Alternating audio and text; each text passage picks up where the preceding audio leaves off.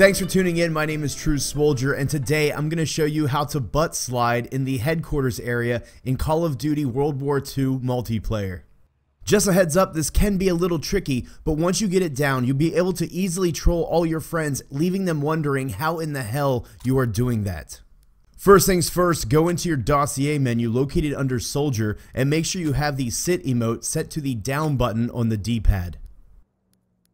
Once you have that set up, all you need to do is press down on the D-pad to sit down. Just as your character is about to rest their left arm on their knee, tap the crouch button, B on Xbox or circle on PS4, and immediately move your left thumbstick to the left.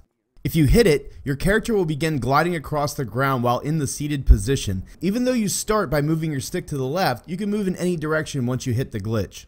Just keep in mind that once you stop moving, your character will stand up when you try to start moving again. This will take a few attempts, but the best advice I can give you is to make sure that you are in fact moving the left thumbstick to the left and not partially diagonal up or down. I tried this about 20 times but realized that that was my issue. Glitching Queen had shown this on her channel but wasn't sure if it was working on Xbox One at the time, so I wanted to make this video to not only show you guys this funny trick, but also document that it is in fact working for Xbox One users as well.